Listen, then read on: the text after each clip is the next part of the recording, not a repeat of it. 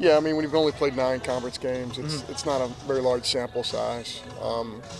That's why,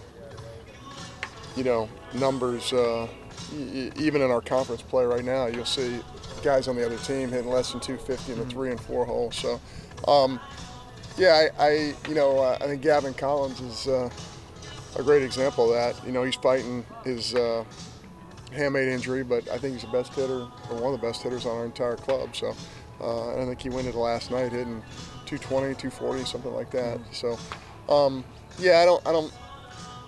we're trying to do is look at the quality of their swing at that time and see, how productive they are. You can hit 9 line drives in a row and hit 0. And that's why small sample sizes just don't necessarily work for those kinds of numbers. And conversely, if somebody's hitting 400, that might not be very accurate either. So we're going to try and put our best guys in the best position to help us offensively. Is the decision to go with Lucas because of the short week, or you just want to get him out there and pitch? Yeah, I think Lucas is just, I think he's one of our best 3 guys right now. The other thing we didn't want to do is short rest one of our other guys. We haven't had a ton of success in doing that. And, Lucas has been very competitive for us, so we want him to, we think he deserves this opportunity on Thursday night. Does that also leave Vance available for any point this weekend now in a relief role? What we really want to do is see how they respond to left-handed pitching. If you look at their numbers, it's very similar left and right, but we want to see how they swing it in our ballpark against a left-handed pitcher, and I'm sure that'll affect our decision a little bit. What kind of challenges does a Thursday night game present, from a scouting and perspective, just getting ready for something like that? Well, one of the challenges is, if you're going to play in Mobile, on a Tuesday night, and your kid's going to get in after an extra inning game at 2, 3 o'clock in the morning, you probably would not try and schedule that before a Thursday. But that's just where the schedule came out, and the TV schedule comes out long before we schedule, the midweek games, sometimes 2 years in advance. So, and I'm sure South Carolina, very similar thing. I think they were at Citadel, if I'm not mistaken. So it's just one of those things you have to rise to the challenge, and even though your kids are probably a little bit tired, you got to stay on schedule, and you got to, keep competing. To get off to that great start offensively and finally get things going there, how frustrating was it to give up that lead and eventually lose that game last night? Well, it was kind of a combination of things. We had an opportunity to make a play at shortstop. It was a double play ball. We didn't. We had a chance to, we have a ball hit pretty hard at us right at second base. We don't make that play. And both those balls are hit right at us, and we don't get an out in either case. In the first 2 innings, that really hurt us. And, I don't think Daniel Brown was at his best in the first couple of innings there. And, so the combination of those things, I was really proud of our offensive guys that were more aggressive and really got the barrel in a good position. I thought the whole game. I thought, again, going back to your point, I thought the best swings we took all night are the innings we didn't score any runs. Reed Humphreys hit the hardest ball I've seen hit this entire year by anybody. He almost knocked the pitcher's glove off his hand, and there's a runner on either second or third base. We're going to score with 2 outs there, and you don't. And he got himself to a good count and just got a great swing off. And Reed's been working so hard on his swing. That's just kind of how the game works.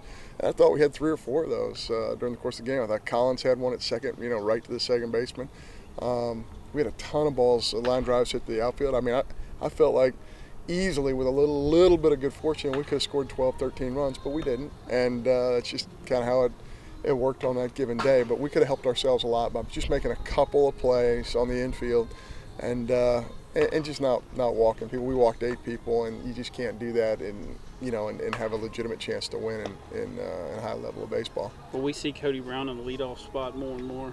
Yeah, I think so. Cody obviously played really well last night, and he really forces the pitcher to throw a ton of pitches, and his 2-strike approach is probably the best on our club. And he's doing what a player who's been here for 3 years is supposed to do. He's supposed to move forward and put some things together, and and he has. He's done really well for us. Does the plan still go with Preston on Friday? Yeah, we're going to wait and see how they do versus a left-handed pitcher on Thursday, and I think that's the one benefit by starting someone, giving him the extra rest and putting our Tuesday guy in the Thursday slot. It gives us an opportunity to kind of see how they respond to that and make a little bit of a later decision.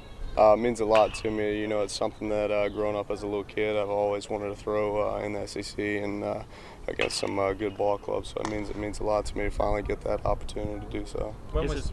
Go ahead. I guess it's been about 9 days since you pitched. I mean, just how is that rest? Do you think is going to affect you? Is it going to help you, hurt you? What do you think it's going to do?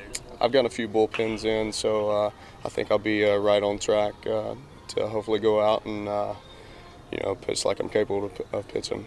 Could you take us through the last couple of days? When did you realize that you weren't going to be pitching in South Alabama and get that start Thursday? They told me on Sunday to be ready, and so when that happened, when I didn't go in the game on Sunday for relief, I made sure I got a good bullpen in, and they told me just be ready for Thursday. Is it a benefit that it's Thursday and that's one less day you have to worry about waiting? I guess so. I guess it could be. You know, I guess a couple extra days of rest from Tuesday will probably help it. I think maybe if it's Thursday, my nerves won't get the best of me if I had to wait till Friday. With such a short turnaround, how do y'all forget what happened in Mobile last night and just kind of shift your focus to South Carolina? We just got to take it one game at a time. You know, if we would have won, we still needed to regroup and you know, get ready for Thursday. So I think win or loss, we have to just play one game at a time. And Finding out Sunday, have you had a chance to look at South Carolina? not yet. We're going to do that tonight, and definitely be in there for a little while. I haven't seen them yet. So you didn't try to, you know, get advanced scouting. You're just kind of handling this normally. Yeah, I guess so. I wanted to see what I could do to help last night with the guys. So didn't look at them yet. I went looked at South Alabama, and I'll be ready for South Carolina tonight. After your last couple of outings out there, what do you feel is working well for you now?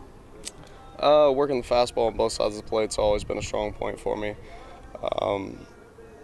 You know, this year I've been able to locate the off speed as well, in and out of the zone. I feel like that's really helped. But me being able to work the fastball on both sides of the plate's been huge for me here lately.